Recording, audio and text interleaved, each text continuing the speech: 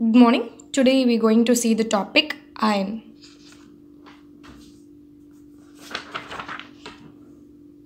Iron, the site of absorption of iron is duodenum. Dietary form is Fe3 plus, that is ferric form. Absorbable form of iron is Fe2 plus, that is ferrous form. Transport form is transferrin. We have an intestinal cell and a blood vessel here. Intestinal cell has two surfaces, one is apical and basolateral surface. Heme is transported into the intestinal cell via heme carrier protein. Inside the intestinal cell, heme is converted into Fe2 plus, then to Fe3 plus, and is stored as ferritin. We also have divalent metal transporter on the apical side, which transports Fe2 plus into the intestinal cell. Fe3 plus is reduced to Fe2 plus via ferric reductase. Now, the ferritin is stored inside the cell. Excess amount of Fe2 plus is transported to the basolateral side via ferroportin, and that Fe2 plus is converted into Fe3 plus via hephaestin. The Fe3 plus is transported in the blood by transferrin.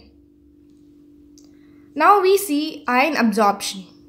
Vitamin C and erythropoietin helps in increasing absorption of iron.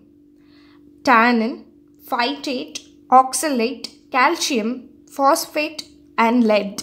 All these decrease the iron absorption. Phytates and oxalate decrease the iron absorption because they form complex with iron. We see about hepcidin now. Source of hepcidin is liver. It is a negative regulator of iron. It decreases iron absorption. What it does is it internalizes the ferroportin present in the basolateral side of the intestinal cell.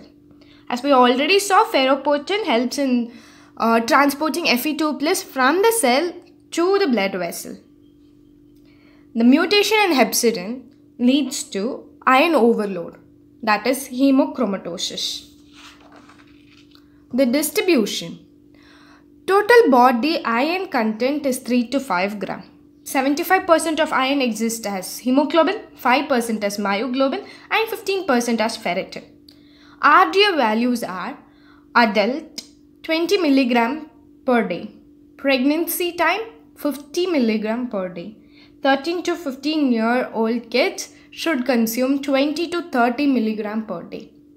The sources are leafy vegetables, goat's liver and jaggery.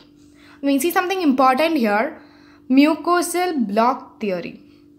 Every other mineral gets absorbed and depleted by the regulation, which is based on level of excretion. But here iron is regulated at the level of absorption and not at the level of excretion.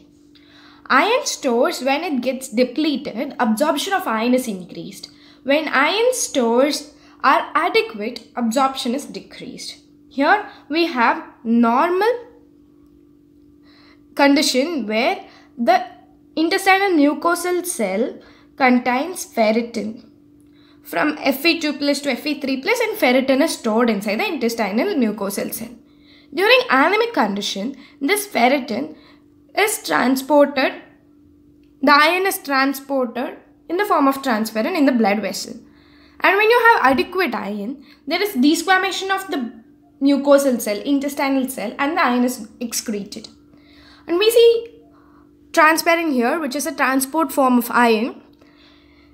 Transferrin transports 2 ferric atoms. Total iron binding capacity of transferrin is 400 mg per 100 milliliter. Transferrin, and it is a transportable form of iron, right? What it does is it has 2 receptors to bind to iron atom. So it binds 2 iron atoms. They get internalized and the iron is taken by the reticulocyte for the heme synthesis. Excretion. Iron is excreted, as we told earlier, by a desquamation of the intestinal cells, and bleeding of any type leads to blood loss, hence iron loss, and menstrual flow. and how iron is conserved in our body. During RBC lysis, we have hemoglobin, and that hemoglobin forms a complex with haptoglobin and is conserved. And that hemoglobin once again on breakdown forms globin and heme.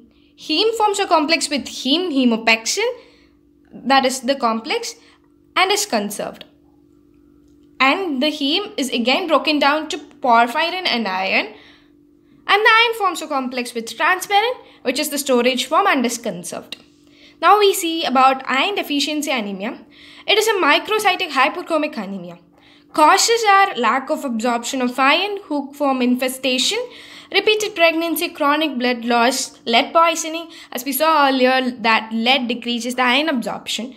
And nephrosis, where we have loss of all the conservable forms of iron, that are haptoglobin, hemopexin, and transferrin.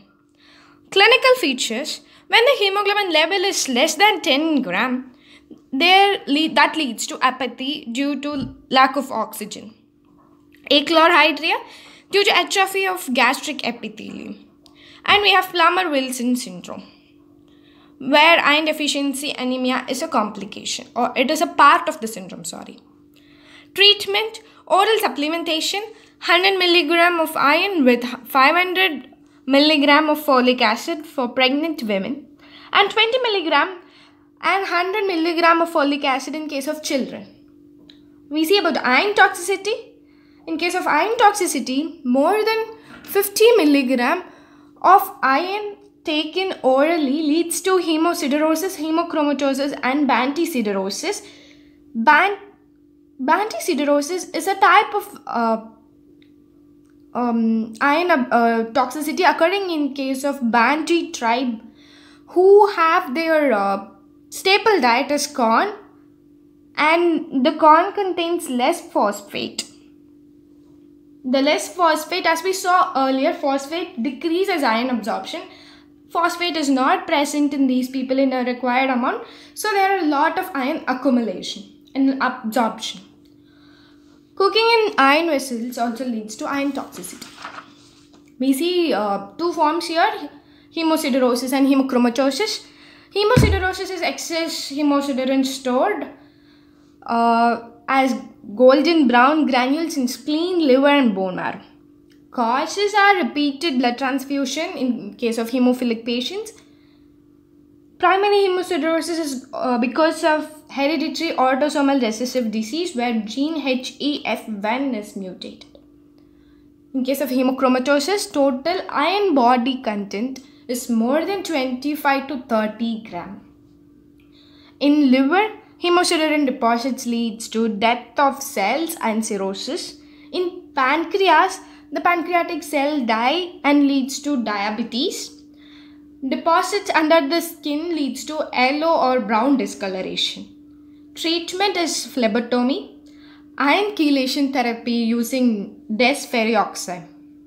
There's something known as bronze diabetes, which is a triad of cirrhosis, hemochromatosis, and diabetes. Thank you.